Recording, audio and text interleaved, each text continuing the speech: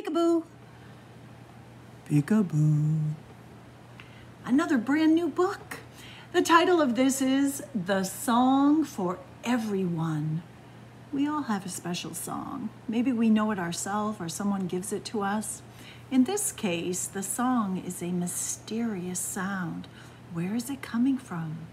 Who's giving the sound? Let's solve that mystery. This book was written by Lucy Morris and published by Bloomsbury Books for Children. I'm going to take the cover off because it's slippery. This is what the cover looks like. I like the other one better, don't you? So it's published by Bloomsbury Books for Children. Let's find out. It was just a tiny window, too high in the eaves to be noticed from below, and too small to let in much daylight. And yet, one morning, out came a delicate tune.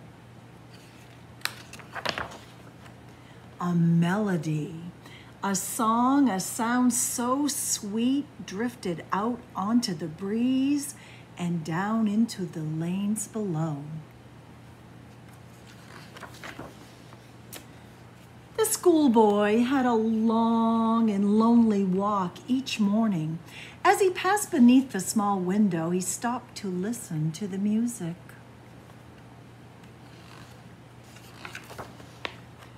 His loneliness instantly forgotten, he felt as light as a feather.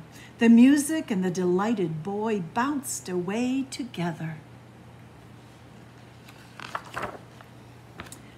Nearby, an old lady hobbled slowly to town for bread and milk. She felt the chill of the breeze in her aching bones.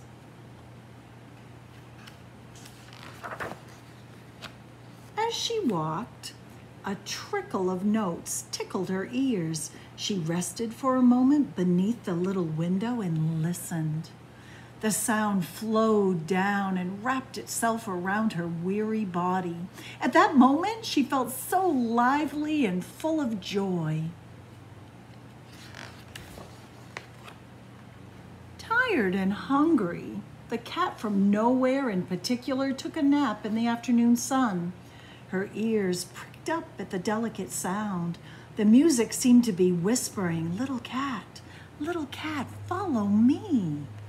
Notes dangled just out of reach and led her to the children from Rose Lane who had longed for a cat of their very own. Over time, it seemed that the music gave the townsfolk something they had been missing.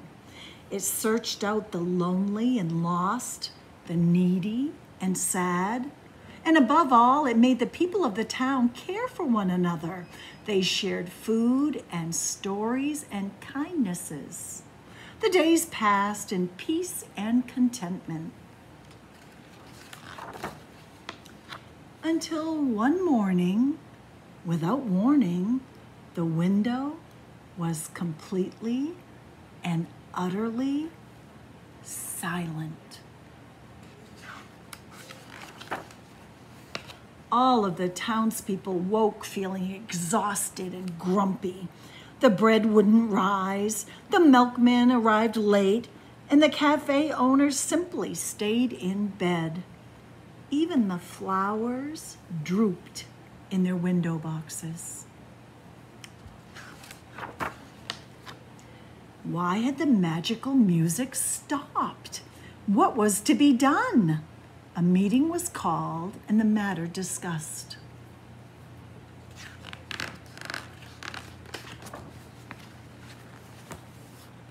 The lonely schoolboy felt brave enough to climb up to the little window.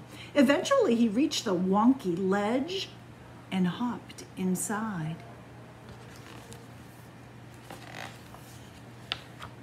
There in the dusty corner lay a tiny wren. She opened her beak, but no sound escaped. "It was just you singing for us?" he asked. "You must be so tired." "I will help you," the boy whispered, and the little boy And the little bird blinked back as though she understood every word. The boy shouted down to the people below.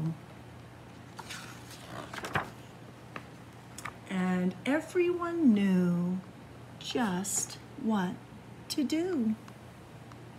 2 long days passed without a sound from the little window. The townspeople anxiously awaited even the slightest hint of a tune. Oh, what a joy!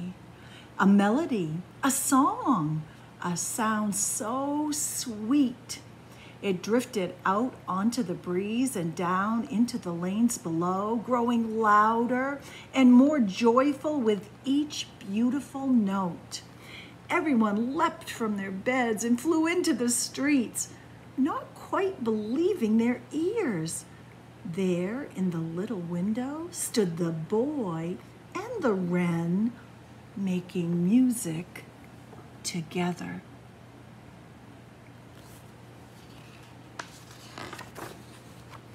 Singing the song for everyone.